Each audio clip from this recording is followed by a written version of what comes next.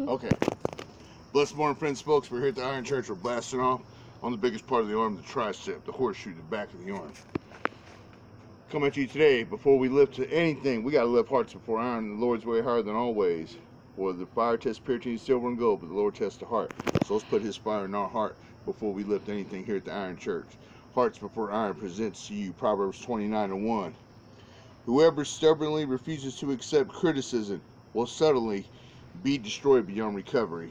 If you cannot accept this word in the tablet of your heart, you're going to be destroyed beyond recovery. What does that mean? It means eternally a life in hell, or rather a death in hell. It's called the second death in this word. You don't want to go there. It's not meant for humans. It is meant for the fallen angels that decided to follow Lucifer when he fell from heaven because of pride. Pride's the first sin. So, you know, let go of pride, let go of bitterness, let go of anger, let go of all the bad things. Let that fire burn it up. Be discovered, be recovered, be healed, be redeemed, be restored in the Lord's way higher than all ways. So, you know, besides, man, criticism from a believer, from a child of God, is going to help you to reach a new goal, something you may not have really thought that you had. Okay, so here we go. Film this one, Cub. We have a 230 close grip bench press. We're going to go to the goal spot. Kind of get over here. Right here? Yeah, kind of circle around once I start. Okay. Alright, give me a street board. Put your thunder in my horseshoes. Hold it. Oh.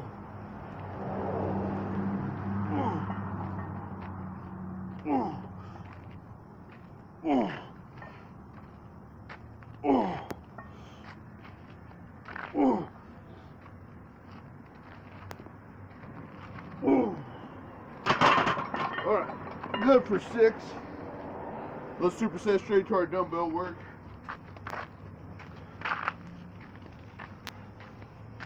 I'm gonna go real light, 10 pounds. Nothing but 10 pounds, and mainly, this is for you, Dustin De Niro, my buff grandson, because you got dumbbells. Kind of get close on these cups over here. You want to get the angle here, the shoulders, and then bring it up, not all the way up, right here. Angle it, and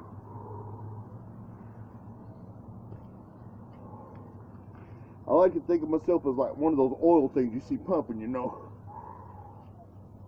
But instead of that, we're pumping fresh blood, blessed by God, straight to the triceps.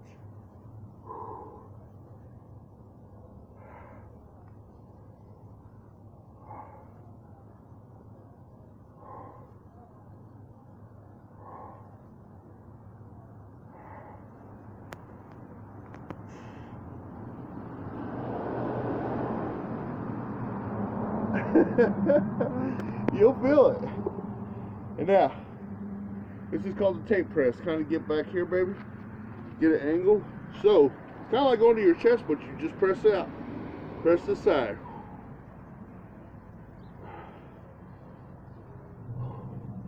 Kind of move around. Get some good angles of this exercise. This is the tape press.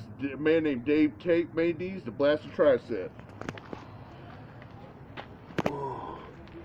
Feel your tricep with your other hand, to feel the activation.